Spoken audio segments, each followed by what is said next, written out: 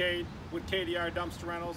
Here to do a demonstration on how, once you're finished with your dumpster, and you got all your debris in it, and you're getting ready to close the back door, you're going to come and grab a good firm grip on the door.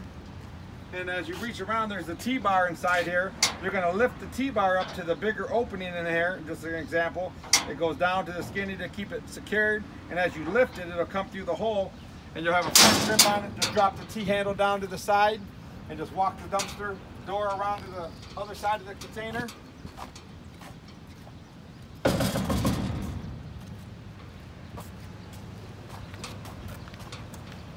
And once you get it around to the other side of the container, you're going to push it up, push it and hold it as tight as you can.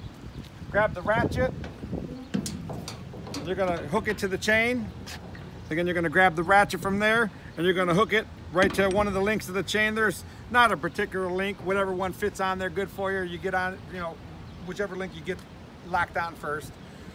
And as you got it latched in there, you'll see the door will have a gap between it. So we're going to flip the lever right here up, and you're going to grab the side and you're going to ratchet it up. And as you ratchet it in, the door will continue to close. The main thing is to get a nice firm grip where the metal touches the metal so the door doesn't move. So you're just going to continue to ratchet until it gets tighter. As you can see, the gap's getting closer.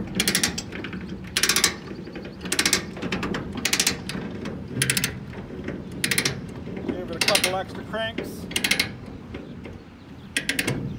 And once you got it all cranked in nice and tight, you just come back, grab the door, see it's nice and tight.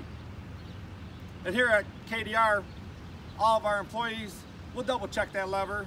So, do the best you can. And if you can't figure it out, we'll make sure it's secure, safe for others as we load up your dumpster and take it away for you.